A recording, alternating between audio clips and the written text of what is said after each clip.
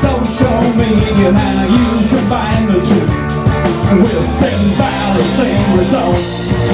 So when there's nowhere left but home to swan about as if you own, it won't be anyone else's fault.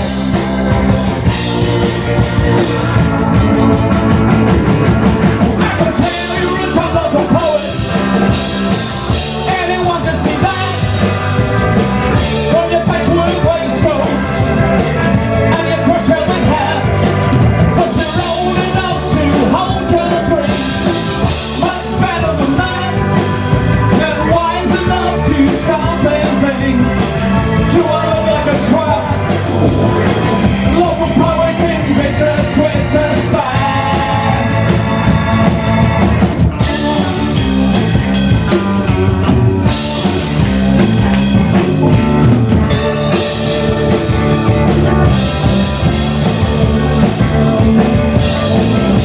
You're lucky to have this place, not the other way round. Your sense of entitlement leaves me astounded.